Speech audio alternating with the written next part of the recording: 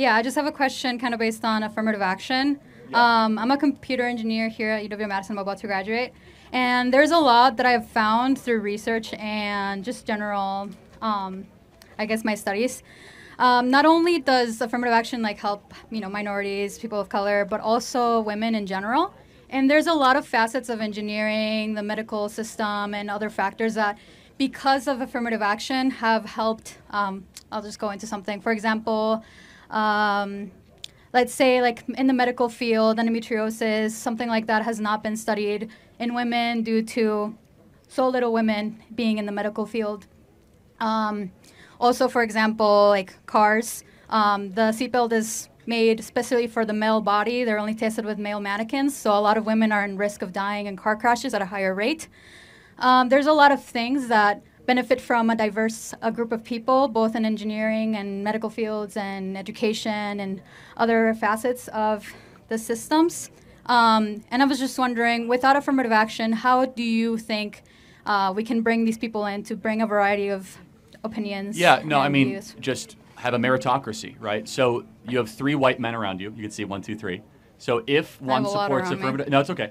If one supports affirmative action, right, it would mean that you would be okay turning to those 3 men and saying, I deserve the position more than you based on something that doesn't matter more than something that does matter. I feel like that's one facet of it that we're not also paying attention to, is that people that are graduating from the same schools. They're graduating with the same degrees. With lower test scores, though. Much lower. Every study of affirmative action, for example, the Harvard case showed that it was nearly 40% lower test scores for people of color versus their white male counterparts and Asian counterparts. And so how at can some point, is that like why would that happen? Do you think why? It's yeah? Why? What causes that? Do you think it's just because people of color are more stupid? No, or, of course not. Right. I mean, people of color come from lower socioeconomic backgrounds that don't prioritize education as so much. how do we but fix that's those socioeconomic statuses? Right, that's an interesting point. Not should we try to penalize white males that are competent to go run our systems and our institutions. So those are 2 different things. Right. So what we're doing is our institutions are now becoming less excellent. Our country is not working like it used to because we basically told people that are very qualified and very competent that, sorry, we're not going to put a position for you here. For example, the U.S. Secret Service. Let me just give you one example, okay? We can all agree that protecting a president, whether it's Donald Trump or Kamala Harris, is super important, right? But now the Secret Service has said that we want to have 30% of all our agents be women, which, by the way, they have lower fitness criteria. So they have less pull-ups, less push-ups, slower mile time. That's something that's due to your hold on, exactly. Yeah, no, but this is affirmative action, right? And so therefore, when there's fields I don't think that's a good. One second. I just don't think that's a good example because women will never be as strong as men, at least genetically. So that's an interesting question. So I think it should be something that's more endologically based. Will women be as good at engineering as men, person for person? Not necessarily, but... Okay, well then, how is that different than the Secret Service example? Well, the problem is that... Because the male mind is wired different than the female mind. By the way, men will never be as good... Hold on, I'll prove it to you. Men will never be as good at counseling or psychology sessions as women. Men will never be good at nursing or elementary school education as women.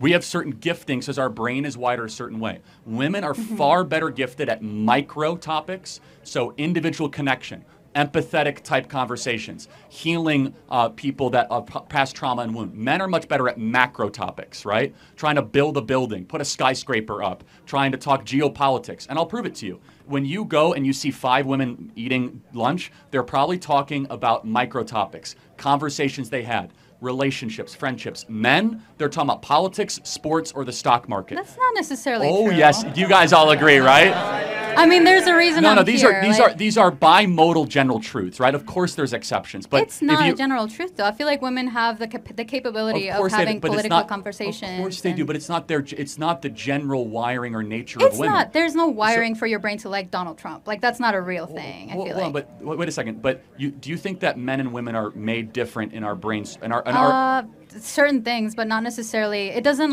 channel you to be a specific thing. Like what things? Well, there's specific wirings to produce certain types of hormones, and that's differences that are genetically. So you don't think that men are more likely to like contact sports, more likely to enjoy football, UFC, hunting? I think that's because of a societal norm in general. Over a lot of time. No, come on, you're smarter than that. That's not true. Well, hold on. So why is it there's women that play football? So you can't just say that. And there are men that dress in drag, but those are those are not the general truth of it. So let me just be clear. You think that there's nothing within the female brain in its constitution that makes young ladies more likely... I mean, being that I'm an engineer, I don't think so. No. Yeah. Really? Yeah, I don't. I mean, I feel like there's... So you think if you pick a random lady here, that they'd be just as comfortable sitting and watching a 4-hour football game than they were to go get their hair done with their best girlfriend? Well, I feel like that's kind of diminishing to say, oh, because you're a woman, you will not be able to sit through a 4-hour football field.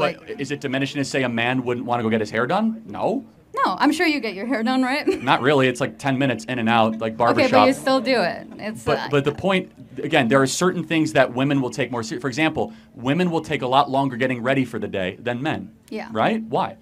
Because we're held to higher standards to No, look pretty. no. For example, your hair. How short is your hair? It's super short. Mine, it's going to take longer to dry. Do you wear right? makeup? Yeah. Why? Because you want to look pretty and it takes... Yeah, that's not important to me because I'm a man. Well, right. But who made you feel that way? But there's something in your but you wiring... feel comfortable No, wearing it's makeup because of a certain reason. Well, but you wouldn't feel comfortable wearing makeup? I can not wear makeup. But why do you do it? I mean, like right now I'm not wearing like anything really. No, I know, but that's the point is that at some point you wear makeup because there's something within your wiring that says, I want to be presentable to the world. And that wiring honestly is, I want to find a mate to have children. I mean, this question was about affirmative action. I think we're getting No, it's not. It's actually really important because I don't think there's any differences between races. But I think that when it comes to affirmative action, we're saying that there are differences. Right. That we're trying to say that things that don't matter should matter. So I don't think race matters. Affirmative action says race does matter. What about like women also in fields like that? Like what I explained earlier. I think that's even more dangerous, to be honest with you. If like we're going to say that women should be Secret Service agents protecting Trump. Not Secret Service. I'm talking about medicine, engineering, that type of thing. Well, hold on. Okay, so should we try to have the same amount of female to male OBGYNs? I think it should be similar to the amount of like OBGYNs, like the general population. So hold on. 85% of all OBGYNs are female. Yeah. So now should we have parity so that men... I have an OBGYN that's a man. That's not a problem. That's not the point. The point is, should we have parity? I think it should be similar to like whatever the... Got it, okay. So you're consistent. So women studying in the OBGYN field will be actively discriminated against, so a man can, because we must have parity. It's not about people in the OBGYN specifically, it's about people in general. Men were, like for example, women were not able to vote until like less than 100 years ago, basically, right? What does that have to do with One second. So because of that, a lot of the laws, a lot of everything that's set in place was made by men, was excluding women, was creating like reforms and like certain legislations that would specifically, support men rather than women because women don't have that ability. Or support society. I don't think it was always about supporting. Well, for example, like what about it? Like what I brought up, endometriosis, so like the seatbelt accident, like all this stuff is due because we tend to favor men in specific. Well, so I just don't believe that. First of all, because research will go where the money is, and so if was there money in endometriosis research? Not much, because men don't care. Well, that's why. So maybe it wasn't sexism. Maybe it was a monetary explanation. Well, who has the money in a society? Well, actually, women control more money than men in the country. But women weren't able to have bank accounts until like less than 100 years ago. So they can't really build that generational wealth. Do you think it's been a better thing with women's liberation in the last 20, 30 years? Yeah, I would. Do you think that's interesting? Do you think women are happier in America today than they were 30 years ago? Yeah. Then why are they the most depressed group in the history of the species? Women are the most miserable they've ever been. Like, why is that? I don't think that's because we're allowed to have money. No, I'm asking but it's like more liberation, more college degrees, more birth control, less marriage. I would less argue kids. Otherwise. I don't know where you got that data. No, everybody agrees that women are super miserable. As far as versus 30 years ago. Well, it could be the fact that because women weren't able to go to a psychologist or like. Or maybe it's because they're not doing the one thing that they want to do, which is to get married and have children.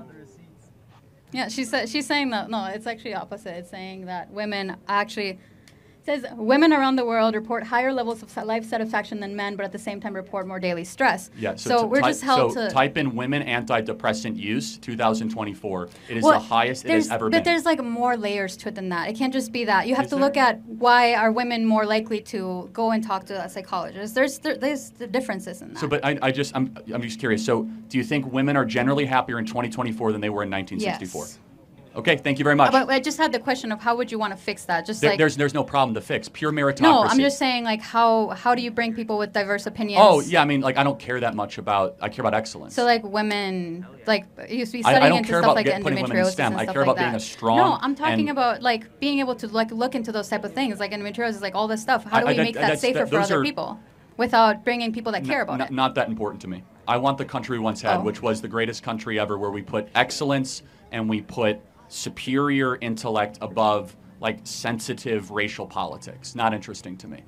Okay. Because it was a bunch of white men that were like running the country, and all of a sudden we decided. I'm not saying that's a bad thing. I'm just no, saying good. that. Like that's fine. I mean, but when we used to have a country that was based on merit, we were more successful, and we were a better run country, and we're objectively not now. Yeah. We're a country I'm just can't saying that in we can't even engineering, there's protect a a lot president of- from getting shot. Yeah, there's a lot of parts in engineering that because we don't have a diverse look of opinions, then we are putting them like we're putting certain people into more danger, like women in cars. That's like one example. Okay, thank you.